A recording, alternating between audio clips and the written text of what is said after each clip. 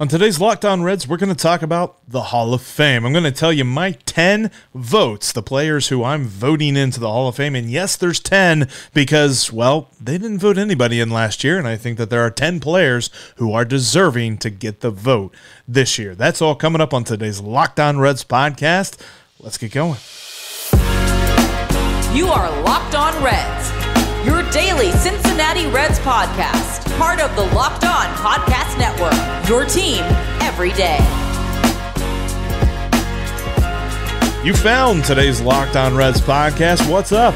I'm your host, Jeff Carr. Thank you so much for joining me. I'm the host with lots and lots of addiction to the Cincinnati Reds, and I've turned my addiction into information for you. Today we're going to talk about the Hall of Fame. We're going to talk about my 10 players that I would vote for. I've got some names on here that I'm probably sure you'll disagree with, depending on your beliefs when it comes to baseball. Let's talk about why as we go along. There are 10 names. We're going to start it. We're going to break it down. I've got 3 in the first segment, 3 in the second segment, and 4 in the final segment. These first 3, though, it's going to get some controversy. 3 guys, and all 3 of them have been on the ballot for 10 years. This is their final year of eligibility. If they don't make it this year, they ain't making it, at least through the BBWAA. They'll probably be on some other era committees, ballots, and things like that. They have a shot to make it there. Bonds, Clemens, Schilling. I think they all deserve it. I think they all deserve my vote, and here's why. The Hall of Fame is about on-field merit. It's about what the player did during the game. Whether they were at bat, whether they were on the mound, on the base paths, or had a glove on their hand, this is what the Hall of Fame is about. I'm not looking to the Hall of Fame for morality. I'm not looking for the guys in here to teach me how to live and be a better person. I'm looking who's the best baseball player in their career. How did they set things up? How did they get on the field? And when it comes to Bonds and Clemens, they're a part of this group of steroid users, and we got this stigma about steroid users and things like this. Steroids didn't make contact with the baseball. Steroids didn't give Barry Bonds one of the best swings that there ever was. Still not as good as Griffey, but right behind him, I think. And steroids didn't throw the ball in the strike zone. This isn't a situation where all of a sudden a guy takes steroids and then he's magically good at baseball. It doesn't happen that way. Now, it gives you benefits in other areas when it comes to recovery time and things like that. That was one of the biggest reasons why Roger Clemens had such a long career, but that wasn't why he was effective. Let's talk about this, because on-field performances and things aside, when you're talking about steroids, I think it's important to note that the player was already good beforehand. Barry Bonds was already a 30-30 player before that. In fact, he ended his career with over 500 steals. Does steroids help you steal bases? I don't know. And plus, there are reports and there are estimations that up to 70% of players during the steroid era were taking steroids. So we're just going to forget about this whole thing? I mean, Barry Bonds, in his own right, was one of the best players ever to play. It's insane. That 4-year stretch where he won 4 straight MVPs. 4 straight MVPs. There were plenty of other players who took steroids. They didn't win 4 straight MVPs. Barry Bonds won 4 straight MVPs. His OPS plus in all 4 of those years was over 200. 100 is average. It means he was double an average player, and in most cases, like double and a half. Almost triple, whatever. He was really, really freaking good during those 4 years. In his entire career, he had an on-base percentage of .444. Dude fell out of bed on base on first base. Most walks in the history of baseball, probably will never get broken. 2,558. He had more than 1,000 walks more than he did career strikeouts. Let that sink in. In a day and age where nobody gives a dang about striking out anymore, he had 1,000 or over 1,000 more walks in his career than he had strikeouts. And not to mention the home run, he has more home runs than anyone else ever. And people like to say, oh, well, Hank Aaron's still my home run king or whatever. Look, I still go back to this. I don't think that steroids should discount anyone from making the Hall of Fame. I think that it's about the on-field accomplishments when you're talking about a player who makes the Hall of Fame. If you want to put it on his plaque, says that he took steroids. Steroids are bad. That's fine. Do that. But he deserves to be in the Hall of Fame. Roger Clemens, one of the 5 best pitchers in the history of baseball. A 3.12 ERA for his career. Not his best season. His best season was below 1 as far as the ERA is concerned.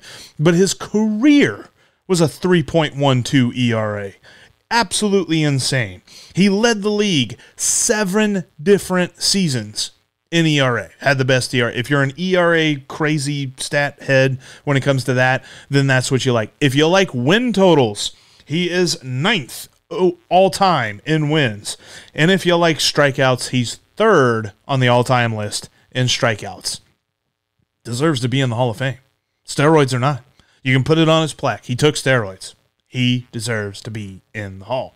And lastly, and this guy, maybe he took steroids, I don't know, but the reasoning that he is being questioned as to whether he should be in the Hall of Fame or not is not because of steroids, it's because of other stuff. Curt Schilling. 15th on the career strikeout list. He's also got a 3.46 career ERA. A couple of oddities for him as well. In 1998, he led the major leagues in complete games. He had 15 complete games then, and this is still during the period of time where complete games are a rarity. In fact, the guy who was in second place had 11. Randy Johnson had 10. Curt Schilling had 15 complete games in 1998, and he led the league. This was a funny one. In 2001, whenever the Diamondbacks won the World Series, he led the league in homers allowed. He had 37 home runs allowed, and he still put together a season with a 2.98 ERA. He allowed 37 home runs that year, and he had a 2.98 ERA. He's a good pitcher. He just was a good pitcher. And if you want to talk about his off-the-field stuff, that's fine. If you want to put it on his plaque that he was a wacko, go for it. But he deserves to be in the Hall of Fame because his on-field accomplishments. That is what the Hall of Fame is about. It's not about, this is the Hall of amazing people. This is the Hall of morality that will help you out in life, and you should follow these as a guide. No. It's about who is good on the field. These 3 guys are good on the field.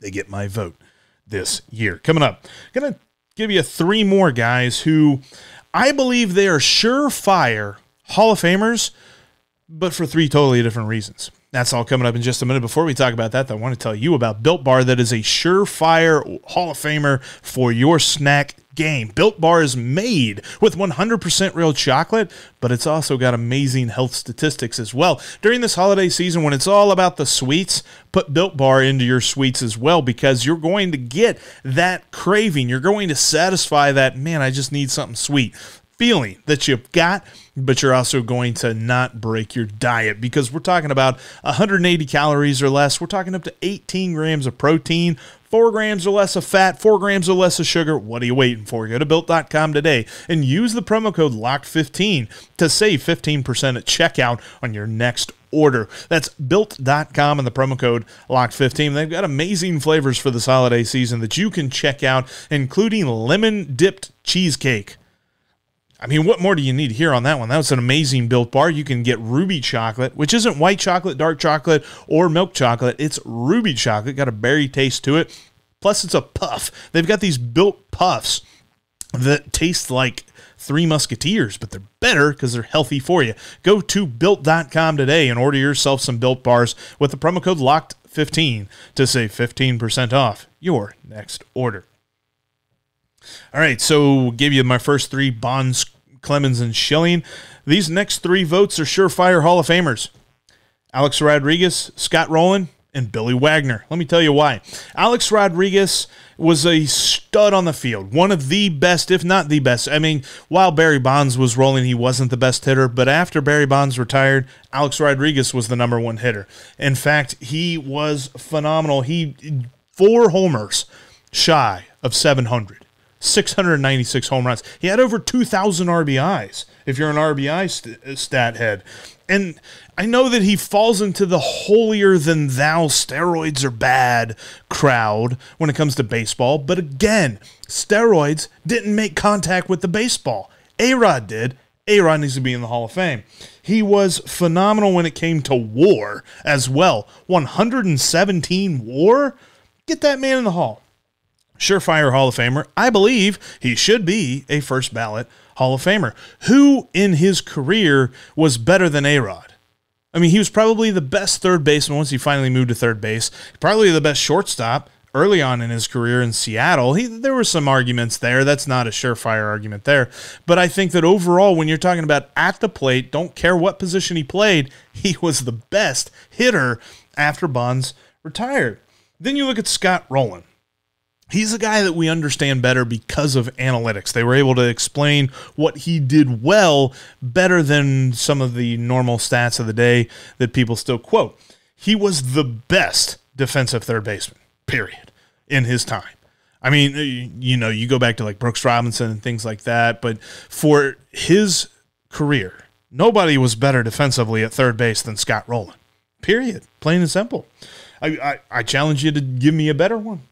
But when I look at Scott Rollin, he combined the best defensive nature and all that stuff at third base with the fact that he was a pretty good hitter as well. The hitting statistics are never going to just jump out at you when you're talking about Scott Rollin. But for his career, he put together 70 wins above replacement, a 70 WAR. That's Hall of Fame worthy. Put him in the Hall. Plus, and now this one's the interesting one because people like to hate on closers, and basically, they hate on closers because they're not Mariano Rivera, but if Mariano Rivera had not pitched, think about Billy Wagner. He would have been probably the best closer had Mariano Rivera not pitched. I believe that wholeheartedly. He never led the league in saves for any one season during his career, but for his career, he had an 86% save rate. Barely blew a save. Dude was phenomenal in that regard. Plus, he was a little bit ahead of his time when you come to when you talk about like a strikeout first pitcher. 11.9 Ks per nine. We're not talking about the fact that he wasn't a starting pitcher and he didn't get a bunch of wins, and we're not talking about like amazingly tiny ERAs or anything like that. I'm talking about the best at his position. Billy Wagner was tasked with being a closer. He was tasked with finishing the game. He was one of the best, if not the best, if you're not counting Mariano Rivera, who ever did it. Billy Wagner should absolutely be in the Hall of Fame. He got over 40% of the vote last year. I believe that he deserves to go in. If not this year, then definitely next year. But he's getting my vote because he is the best closer at his position. But if you are tasked with something in life, if you're a garbage man, I don't know why that popped in my head, but if you're a garbage man, be the best garbage man. If you're a garbage man, don't try to be the best accountant because that's not your job. Billy Wagner was never going to be the best shortstop. He was never going to be the best starting pitcher. He's the best closer, and I believe he deserves to be in the Hall of Fame. That's why I look at these guys. Again, this goes back to the idea of on-the-field accomplishments. Whether you're talking about what they did off the and Scott Rollin was one of the best leaders in a clubhouse that any player has ever said they had the privilege to play with. And that's not necessarily a reason that I would vote him into the Hall of Fame, but that's definitely something to include on his plaque. He was an amazing dude. Just like anybody who took steroids or anybody who had a questionable off-the-field thing going on in their lives, like Curt Schilling, put that on their plaque. That's fine, but don't keep them out of the Hall of Fame because they're not choir boys, because they are not I don't understand the pushback that people have with steroids, and that is the only thing. I challenge you. I want you to find a reason. Give me a reason why Alex Rodriguez shouldn't be in the Hall of Fame. If not, you're not going to tell me steroids because I'm telling you, I'm not counting that. I think he should be in the Hall of Fame. Give me another reason because I don't think he can. All right, coming up, I want to talk to you about the last four. The last four guys that I got on here, these are interesting people. These are kind of more fringe votes, I think, and I'm not sure that I am in the majority. I might be in the majority, but I might not be in the majority that gets these guys into the Hall of Fame, but they're getting my vote, and I'm going to tell you why here in just a second. Before I tell you about that, I want to tell you about betonline.ag. You go there today, set up your profile, and type in the promo code LOCKEDON to get a 50% welcome bonus. Start your bankroll off ahead of the game and make some cash off your sports knowledge at betonline.ag. As football's in the stretch run for the playoffs, plus you've got bowl games coming up, lots of juicy matchups there to bet on as well. Plus, you've got basketball, NCAA, and NBA, NHL, UFC, boxing, and your favorite Vegas casino games can all be found at betonline.ag. They've got more props, odds, lines, over-unders than you can shake a stick at, and you need to get on the action at betonline.ag. Go there today and set up your profile with the promo code LOCKEDON to get a 50% welcome bonus and start your bankroll off ahead. That's betonline.ag and the promo code LOCKEDON. Betonline.ag is where the game starts. All right, so I give you 6. I give you Bonds, Clemens, and Schilling, A-Rod, Scott Rollin, and Billy Wagner. And I've already told you, if you're gonna throw steroids at my face in your argument, I'm not even gonna really argue too much with you because I don't believe those should preclude somebody from making the Hall of Fame. That was an era of baseball that Major League Baseball benefited from. That was an era of baseball that saved baseball after the strike of 94-95. Everybody was talking about how much they hated baseball then. And then all of a sudden, 1998 comes, the home run race between McGwire and Sosa and Ken Griffey Jr., and everybody loved baseball again. And Barry Bonds continued it, trying to get to 70 and succeeding. And then trying to break all of the home run records that he could while also walking whenever he didn't hit home runs. Nobody was better than Barry Bonds when it comes to all of that. He deserves to be in the Hall of Fame. Let's talk about 4 other guys because I told you at the top, I voted for 10, and I would vote for 10 because I feel like these guys deserve my vote for the Hall of Fame. I'm sure that there are people that will disagree with me, but here are my final 4. Manny Ramirez, David Ortiz, Todd Helton, and Andrew Jones. 3 of those guys kind of were in the mid-level of vote getters this past season. They were what you would call guys who stuck around, but guys who weren't close to making it into the Hall. I believe that there are reasons that they should. Manny Ramirez, when you're talking about at the plate, was an RBI machine. And that's always been kind of the thing that people talk about when they're like, well, what's his RBI total? When we were thinking about putting him in the Hall of Fame. Manny Ramirez has a very high. In fact, of the 3 big-time hitters on this year's Hall of Fame ballot, when you're talking about Barry Bonds, Alex Rodriguez, and Manny Ramirez doesn't really stack up to those guys in the home run totals, but he does in RBIs. RBIs, it's A-Rod, Barry, and then Manny's pretty close to those 2 dudes. So obviously, I'm including him on this. Plus, he was phenomenal with the bat in other areas. He was a very efficient hitter all throughout his career. You could put him in that number 4 spot in the order and just leave him there because he was going to be productive for you. He was going to help your team score runs. That was the guy if you're talking about Cleveland and Boston and worrying about who you got to pitch around in the middle of the lineup. Then you've got Andrew Jones. He was the best defensive center fielder of his generation, of his era. And he coupled with it some pretty good hitting statistics as well. Kind of guy that had a nice OPS plus, not amazing, but a career OPS plus of 111. There's better, sure, but when you couple it with the athleticism and the ability to make that play in center field, there's nobody better. Andrew Jones deserves to be in the Hall of Fame. Todd Helton, I think, deserves a vote, and partially it's a little bit of bias. I'm going to admit that, because when I look at Todd Helton, I see Joey Votto, and vice versa. Todd Helton has a little bit of a better batting average, a little bit of a better slugging percentage, but they both were pretty much the same dude. They didn't strike out very much, got a lot of hits, got a lot of walks, and solid middle of the order, just always going to anchor that lineup guy. You're talking about like Rocktober. You're talking about those really good Colorado Rockies teams. Todd Helton was where you started when you talked about how good that team was because he himself was phenomenal. And if we want to do like a what-if scenario, a argument for the past, dude should have won MVP in 2000 Go back and look at Todd Helton's 2000 statistics. He led the league. In fact, I'm going to pull them up right now. Let's see. They're right here. Todd Helton, in the year 2000, led the major leagues in doubles, RBIs, batting average, and slugging percentage, and OPS. He was better than everyone in the major leagues, and that includes Barry Bonds.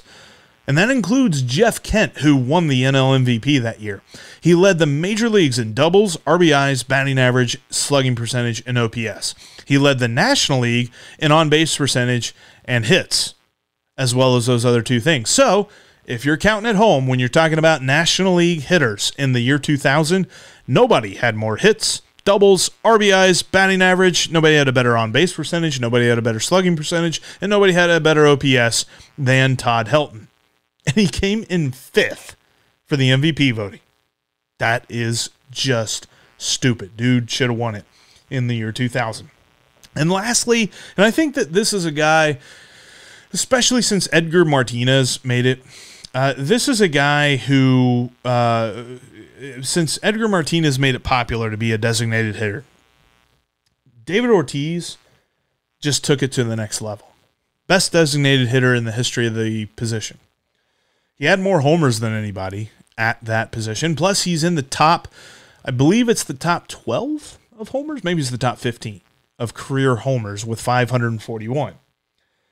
If you're against the idea of a designated hitter making it to the Hall of Fame, you better get with it, because pretty soon, next season, I'm thinking, we're going to have a DH in both leagues. And once that starts, it's never going away. So you're going to have guys that are almost going to be career DHs at that point.